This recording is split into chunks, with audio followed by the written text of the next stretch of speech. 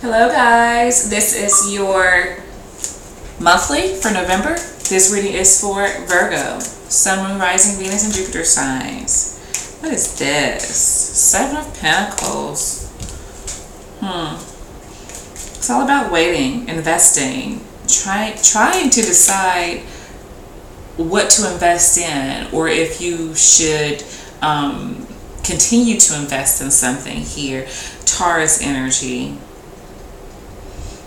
I'm feeling like you guys have gotten comfortable, a little complacent in a situation, and you have this energy of waiting to see if something's going to change. But I feel like you've been waiting for a while to see some change in a situation here. What's crossing my Virgos? Chariot. 2 sevens here. You know, I feel like it's time for you to stop waiting. It's time for you to get up and go and do what's best for you. What's going to make you happy. Go get your happy.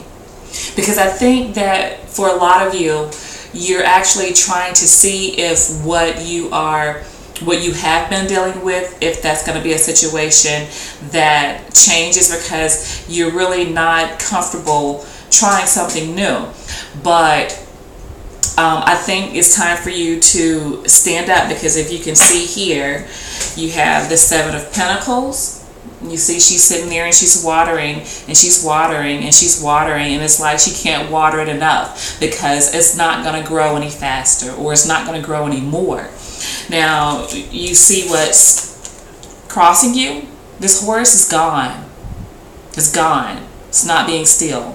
Is going after what it wants. So your challenge, I feel, is to go after what it is that you want. If what you want you're not currently receiving where you are, it's time to make a change is the thing here. So change is what is needed in your situation in order for you to be successful and have what it is that you want.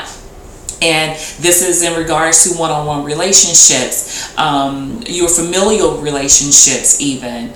If somebody is constantly giving you lip, is constantly giving you grief, then, and it's been going on for a while, then it may be time to kind of just like, you know, give up. Because you can't force someone to do something, or you can't force situations, okay? You can only do what you can do. You can't control somebody else's movements, and that's just the bottom line. You have Taurus and Cancer energy here. This energy of Cancer, this Chariot energy, is exterior to you. This is a major. This is what you are actually doing. But the energy around you is trying to get you to get up and move, to be honest with you. Okay? That's what that is. Underlying issue here for my Virgos. 5 of Pentacles. You guys do not want to be alone is what I'm getting here. You don't want to. That's very sweet, because I hear that some of you guys do not want to leave this person alone. You don't want to leave them in a lurch. You don't want to hurt them. You don't want to reject them. At the same time, you don't want to put yourself in a place where you're actually taking chances either, is the thing. Taurus energy, again here.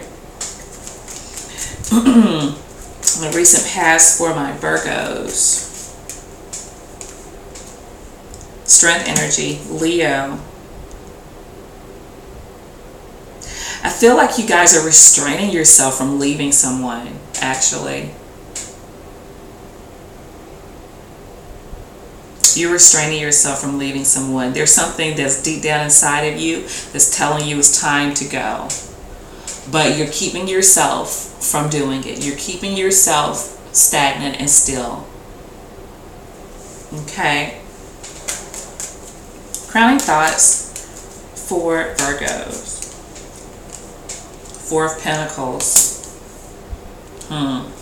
You're holding on. You're holding on to the possibility. You're holding on to the investment that you've already made. You guys are holding on to the hope that things will change in your situation just by you staying and being persistent, I feel. Capricorn energy there. There's also a part of you that feels like if you do leave, even if your finances are troubled right now, you feel like if you left, they would be even more troubled or strained. What's coming in for Virgos? What's coming in for Virgos? The Devil. Could definitely be a Capricorn for you guys. But then I see the Queen of Wands under here. Leo energy. I feel like this is somebody that's angry, to be honest with you.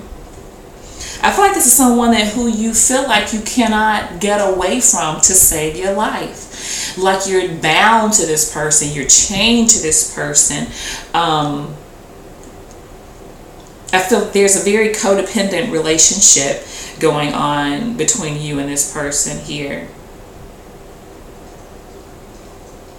Very codependent. It may be financially dependent as well.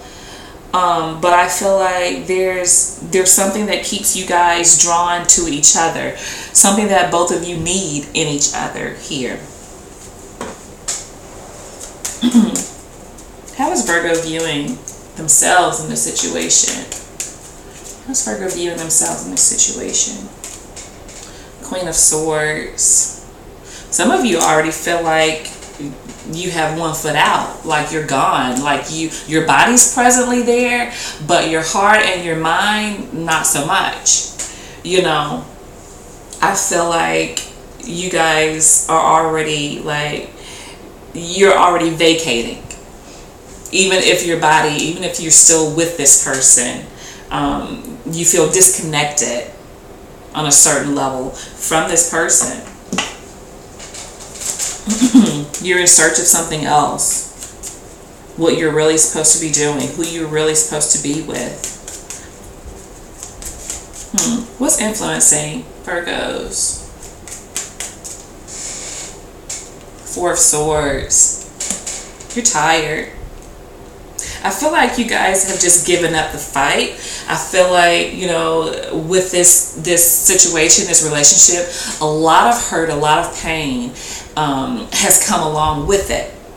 And I feel like at this point, you're almost feeling like there's nothing else this person can do to you that could hurt you or break you down. Because you've essentially checked out. You've essentially checked out of this situation. At the same time, you're still holding on to like a glimmer of hope that things can turn around though. Libra energy. Hopes or fears for Virgo? The Star. You want healing. Your hope is hope. You know, you're hopeful that things can turn around, that this really is a person that you're supposed to be with, and that they will show you that. Your hope is that this is your soulmate and that you're not wasting your time. Okay? Aquarius energy there. Overall outcome for my Virgos. Overall outcome for Virgos. Ten of Pentacles. That's your card there. I feel like, you know, if your finances are strained, I feel that they are definitely going to get better. Okay? You're working your way up to having that financial security, that stability. I feel that your relationship is one that is committed, or you will have a relationship that is committed. But I think for this to happen, as far as the relationship is concerned, you guys really need to not be so active. Let the other person take action. Okay? And I see you doing that with the Four of Swords. It's like you've kind of just taken your hands off of it. So there's definitely a potential for you guys to be in a committed relationship.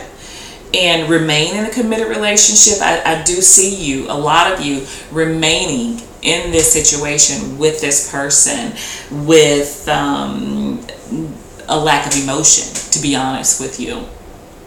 I see you, if you're working on your finances, if that's what your main focus is on, I see you guys definitely getting to a point where you're comfortable financially.